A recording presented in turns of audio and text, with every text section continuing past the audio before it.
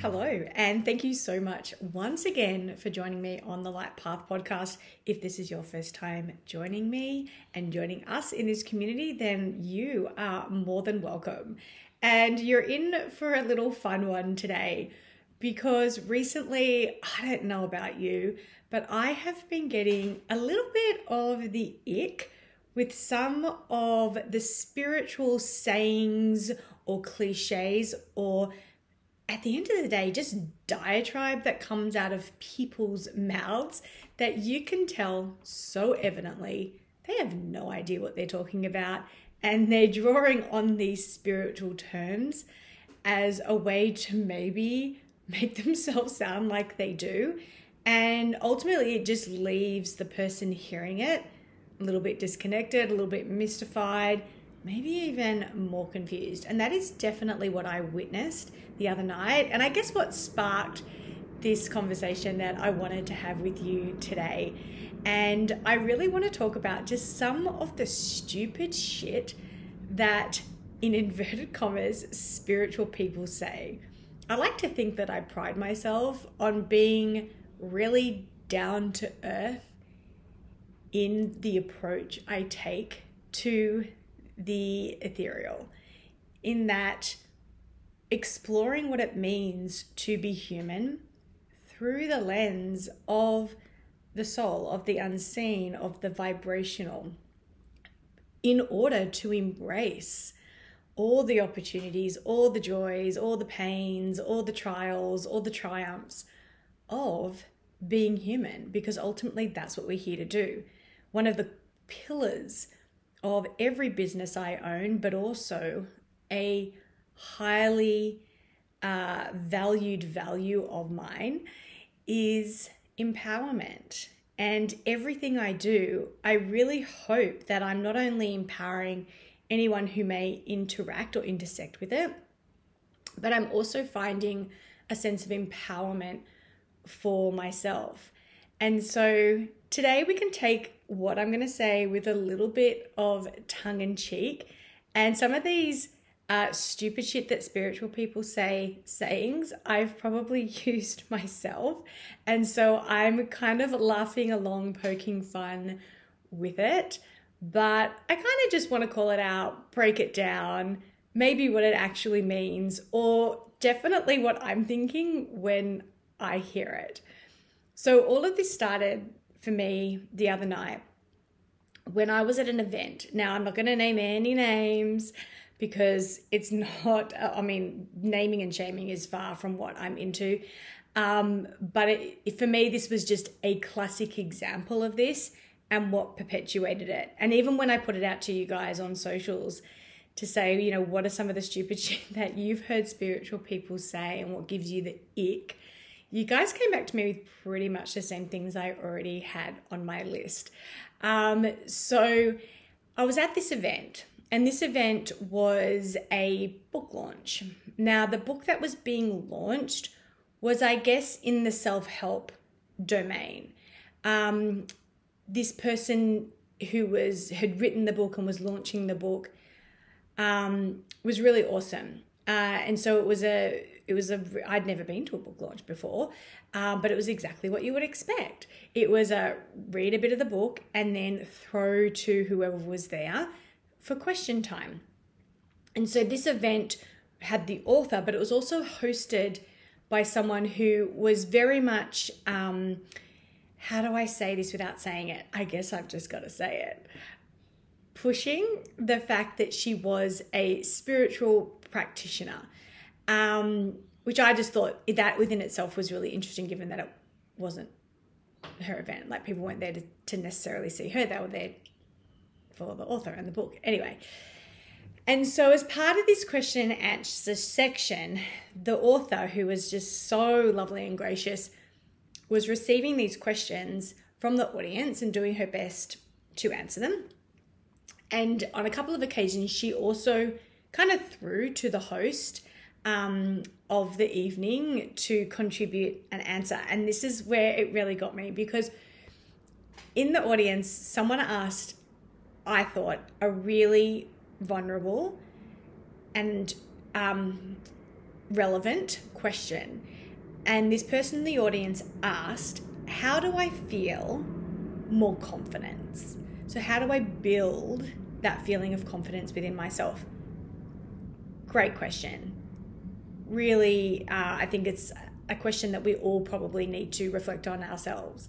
And if we don't have the answers within, seek them. So because confidence can open so many doors and ultimately just feed into, you know, our sense of self and give us that little push maybe to do the things that we would otherwise hold ourselves back from or not feel great doing, you know. And the whole point of being human is to push our boundaries, but also to have fun doing it.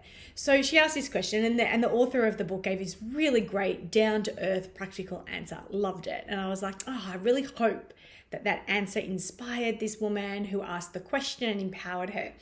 And then she threw it to the host of the evening, and the response was something along the lines of, you just have to remember that you are pure light.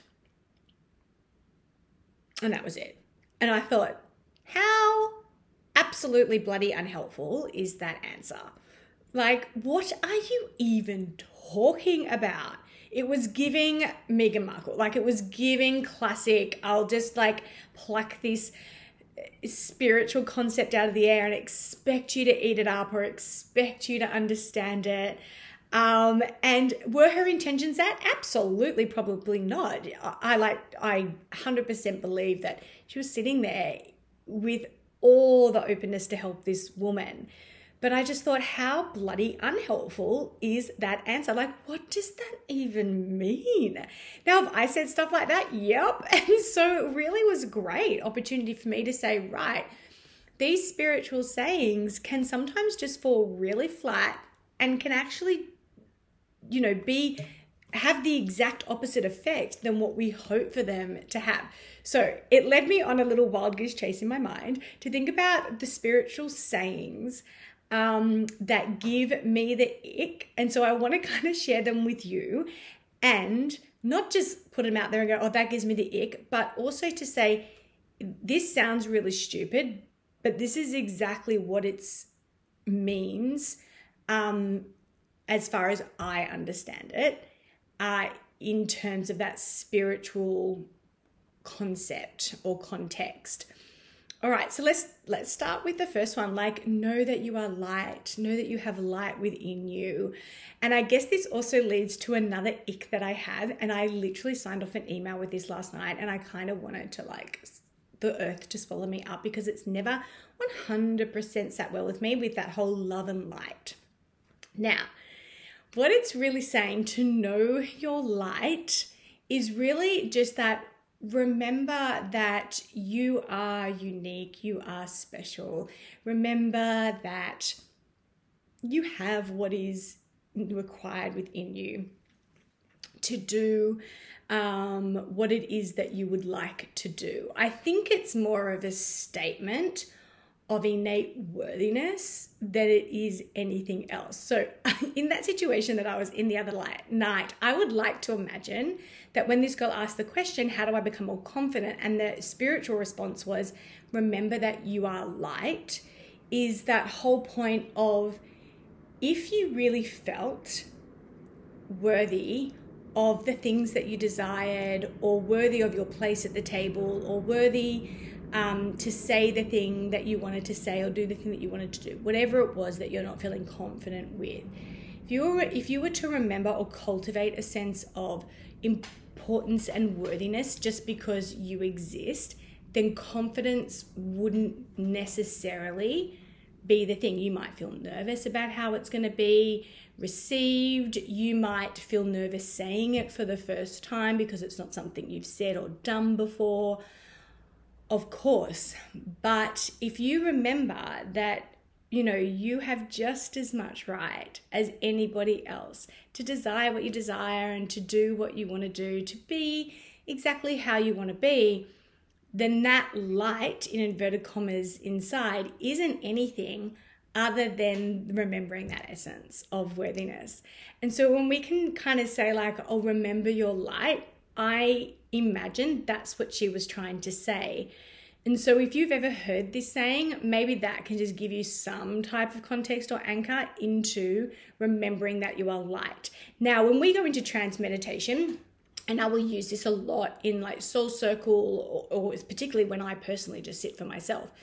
And, you know, we might use it a lot in the Moon membership, really using light as a portal to uncover things, because that's what light does. It illuminates, it allows us to see, and we can connect with the frequency of light through transmeditative practices. So there it's kind of within context, but I'm more talking about, you know, just that general using the terms out in everyday life and where it may have come from and intended isn't necessarily where it lands. And so the other thing is, like, when I hear love and light, I feel like it's just something that spiritual people think they should say, or it's a great sign off for everything.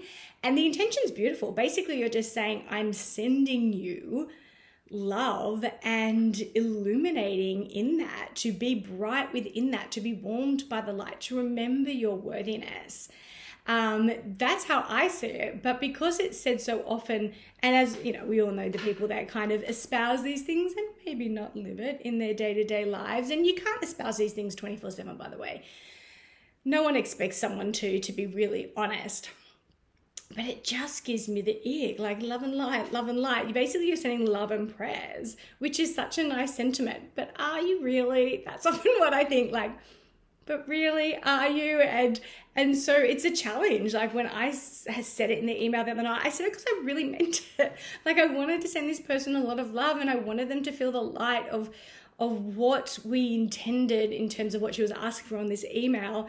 But it still did give me the ick, because of so many people that give me the ick when they say it. Often I think not realizing exactly what they're saying, exactly what they're wishing for the other person. I think that's that whole egoic aspect of spirituality that can come in. Like if I say it, if I act it, then I can be it.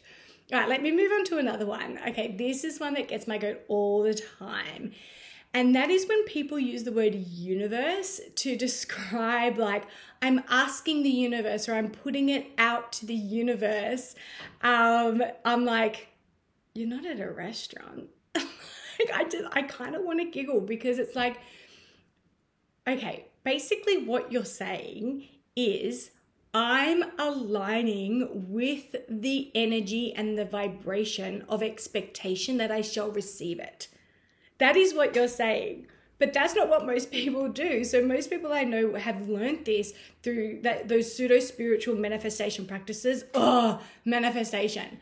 That is a whole nother one. Maybe I'll get to that. Oh my gosh, I could talk for hours on that. But this whole idea that you've got to ask the universe what you want, or you're putting it out to the universe, to me is so disempowering, because I think what a lot of people have perhaps understood or misunderstood that to mean is that if I like put it out there, I ask, it's like someone is behind the curtain of the universe that doesn't exist. Someone's behind the curtain and they're preparing it for you, and they're going to deliver it to you. Like I'm asking the universe for a better job opportunity. I'm putting it out to the universe that I'm ready for a relationship. Shut up. No, what you're doing by saying that out loud, ultimately you're saying, okay, I want this, and I'm going to do all I can to align with the energy of that thing, whether it be love, whether it be abundance, whether it be flow. It's just an energy. But the idea that you could order something and then you expect the universe to deliver it to you is so ridiculous. This earth is not a restaurant. We can't just turn up and go, right, what do I feel like ordering? I'm looking at the smorgasbord of the whole universe and I'm seeing what's on offer. I could live there. I could drive that. I could have that career. I could have this much money. Maybe I could have that handbag, that kind of love. I could birth these children, whatever it is you want, right? You're looking at the smorgasbord. And then someone comes along and teaches you to just put it out there. You got to ask for what you want. Guys, this goes back to the whole manifestation thing. Manifestation isn't about getting more or asking for more. It's about being more. So if you're putting it out into the universe as an example that you are ready for a relationship, what you're really saying is, I am becoming or have already worked on becoming a person that is going to be a very high value partner to somebody. Whereas most people see it as, I'm putting it out into the universe that I'm going to meet someone. So what do they like? What do I want? What is my list? Like people that make lists of like exactly what they want. It's good to know what you want, but that's just one aspect of it. The idea that you're asking for it or putting it out into the universe says, I am willing to become what is required. I was literally reading a book last night. It was like a Lucy Score book. So it's like, you know, trash chick lit, which is great. I kind of love her books. But it was basically like this character had like brought this house. This guy had bought this house with the vision of this woman that he was really in love with. And, you know, he bought the house and he'd imagined, marrying her and having children with her in this house. And I think that that's what manifestation practices teach us, like that we've put it out into the universe, we've asked the universe, and then we like make space for it, we set it up. And it's like, okay, that's really great. What you're basically doing is aligning with the man that is ready to be the husband, ready to be a really great provider. You understand your role in this agreement that you are wanting to align with. So don't think when you say like, I'm asking the universe for it, because basically then people could turn around to me and go, but the universe hasn't delivered. You're not at a restaurant. You didn't just order a chicken salad and now you're sitting here waiting for it. That's not how it works. So don't fall for those manifestation practices. Another one, I've actually spoken about this on socials, is that everything happens for a reason. No. Did, your friend's cancer happen for a reason? Did a tragic event happen for a reason? No. Can we find meaning or draw meaning out of events? Yes, absolutely. And sometimes that's a really beautiful coping mechanism. It's a way that we can maybe make something that's really terrible, at least give it some type of purpose or meaning within our lives. But I think we have to sit with this uncomfortable fact that sometimes things just happen and they're really bad and they're shit. And it doesn't happen for a reason, but we do have the choice if we choose it. And that's only an if, we don't have to. If it helps for us to choose it, to make some type of meaning or positivity or purpose out of it. We also have the option for the things that happen to us or around us to actually have the opposite effect and limit us, maybe shut us down, maybe keep us in fear. But most things don't happen for a reason. They just happen. And our job is actually to decide what we're going to make from it. And sometimes with hindsight, we can see that. Like, you might get dumped by the man of your dreams and then the very next day meet someone 10 times better. And then you realize, oh, now I understand why that happened. That terrible breakup happened for me so I could meet this person. It's like, well, not really. That's maybe the connection that you're making. But often things just happen and then we become available to other things and other ways of being, and we learn. So I just want you to be careful with that one, especially when you use it to comfort people. When people are going through, I see people use this often as spiritual bypassing. So people are going through something and they're like, well, but everything happens for a reason. And then they're out there searching for the reason it happened. And really the reason it happened in their mind would be that they're rewarded in some way for the pain or suffering that they're going through. And I'm like, no, we just live in a universe where things happen and we course correct and we choose other paths and, you know, it just happens that way. Again, there is no dude in the sky with some manuscript and is conducting this whole orchestra that is life. No. We do that with the choices that we make. This is maybe not a spiritual concept, this next one, but I hear it a lot and it gives me the ick. So I'm just going to chuck it in on this one. And that is, if they wanted to, they would. And so this is definitely like in a dating world, people say that, like, if someone really wanted to, they would, or it definitely in relationships. And can we just call bullshit on that? Because how many times have you been in a situation where you've really wanted to say something? You've really wanted to do something. But for whatever reason, and there could be a million of them, you just couldn't bring yourself to do it.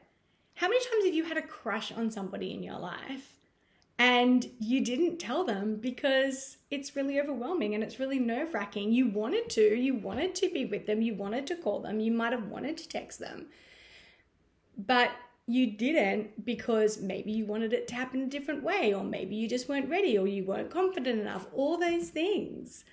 So please, can we stop saying that if they wanted to, they would? It's not that simple. If it was that simple, my gosh, can you imagine if it was that simple?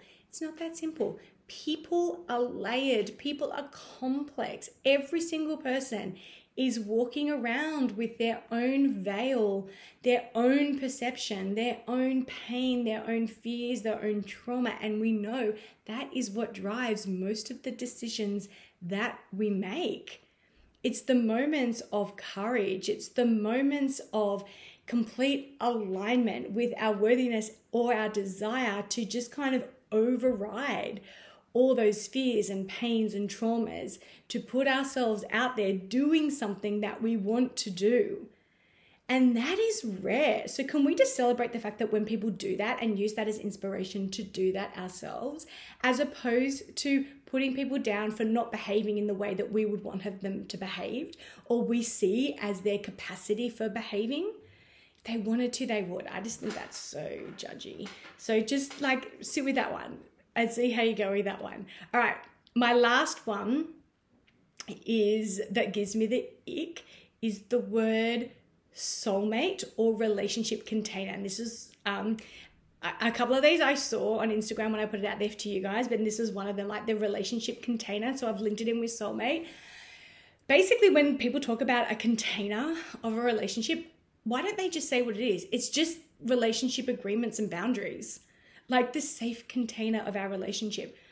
All they're saying is, in this relationship, we have agreements. We act certain ways. We don't do certain things. Like, it's just boundaries that we're all respecting. And that makes it feel safe because we know where the perimeters lie. Like, as a, early childhood specialist, that's definitely what happens with kids. The biggest risk-taking kids are the ones that have the strongest boundaries because they know they're going to be pulled back, or they know where the line is. So they have all this space to explore within the container. That word's so funny. Of what's going on. Basically, it's just the safe space that both of you have agreed to because you've been able to communicate boundaries. That's all they're talking about. But it sounds like so out there. Why don't we just talk about it? We've got rules and boundaries within our relationship. Like, why is that so hard to say? And that whole soulmate thing, like, is he my soulmate? I'm searching for my soulmate. Oh my gosh, guys, I could do a whole episode just on this, but I'm just going to put this really bluntly and really quickly for you now. And if you want to hear more about it, let me know, because I am more than happy to go into this. There is not one person for you out there. You are not on this beautiful, magical, amazing earth right now at this point in time with the sole purpose of finding your soulmate or attracting your soulmate. You are here for way more than that.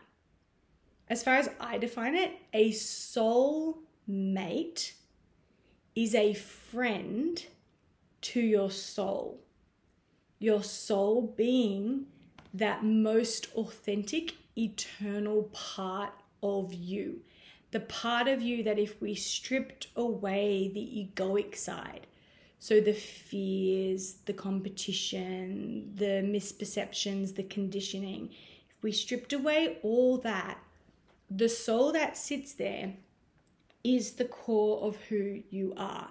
The who you are when you're not held back by all the things that we talked about. This is why we have a spiritual practice. This is why you're on the Moon membership. This is why you're listening to this podcast, because you're at least a little intrigued about getting to know your ego and working with it in order to serve your soul, so that you can feel more liberated and empowered to be led by it and to know it. We come to this earth just like that, and then we get all these layers put upon us, and we put them upon ourselves too, because we experience stuff. So we become protective, we become hurt, we become fearful, we become conditioned by outside expectations and circumstances. And some of this is really great, and some of this, it ends up being really unhelpful. So that's why we have a spiritual practice, because we're just getting back to the source, the soul, the who we are without all the other stuff, all the layers. And so a soulmate is a friend to the soul. It's someone that you connect with that just really sees and treats you as your greatest potential. It's someone vibrationally that when you merge, there's a sense of connection and safety. You have many, many, many friends of your soul on this planet, in the form of relatives, colleagues, platonic friends, children, lovers. So can we stop seeking our soulmates? First of all, become your own soulmate. That's the first step. Become your own soulmate, and then see how it is that you can open yourself up to seeing someone's soul as opposed to somebody's ego. You shouldn't ignore their egoic choices and behavior, especially if it's harmful to you. But can we give up the idea that there's just one person out there for you and you're trying to find your missing piece or your other half? Because another big role of a soulmate is to reflect the potentiality of your soul back to you, which can be very unsexy. Someone that holds you accountable to your potential as opposed to, your lower vibe self. Like, that's not very romantic all the time either, which is why our soulmates are often really challenging relationships, because they hold us often to a higher standard than we hold ourselves, which is great because we're constantly then able to expand into that, and we're given kind of direction or inspiration to do so. But if we can just, imagine how liberated you would feel if it was like, do you know what? My romantic partner is just someone I choose to walk life with. And isn't that so amazing that I'm brave enough to make that choice? And that I could have chosen many other people, but I choose this person.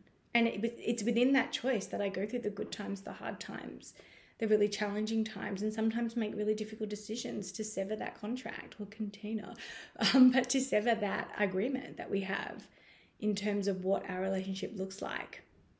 All right, I would love to hear any other ones that you have, like spiritual shit people say that gives you the ick. Send it to me. If you're watching this on YouTube, comment below. I would love to hear yours.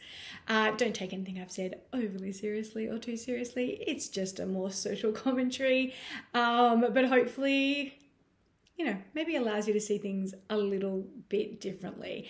And I apologize in advance if I say stupid spiritual shit that is sounding really odd to you. I'm sure I do it all the time. But I hope that it's always linked back to my intention. And that is, really empowering. And oh my God, I'm called it the Light Path Collective. I've just realized that, like, know your light.